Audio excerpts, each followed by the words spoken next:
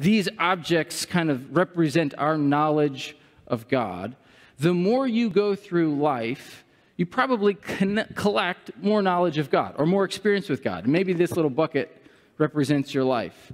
And, each year you kind of gain more knowledge and more experience with God, and you put it in and you think to yourself, man, I'm gaining a lot. I'm growing. I'm learning all sorts of things about God. It's just filling up. But the reality is, no matter how much we gain in life, no matter how much of our experience and our knowledge of God grows, at the end of the day, at the end of our lives, maybe our bucket is half full.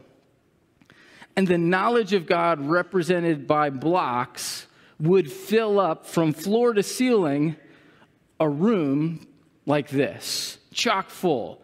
And what we know is about like this. Meaning, God is so huge.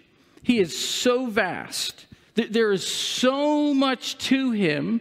Sometimes when we're young, we're in this place like, I know a lot. I've learned a lot. I've gained a lot of knowledge of God. But the more and more we follow him, the more we experience of him, and the more we reflect on that experience, it's natural to come to the conclusion, I don't know God.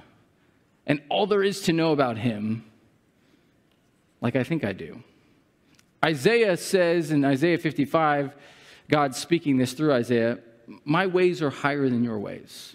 My thoughts are higher than your thoughts. They're more vast. And sometimes that can be like awe-inspiring. Sometimes that can be really frustrating. It can be really challenging because sometimes it's like, God, I think I have you figured out, but I don't have you figured out.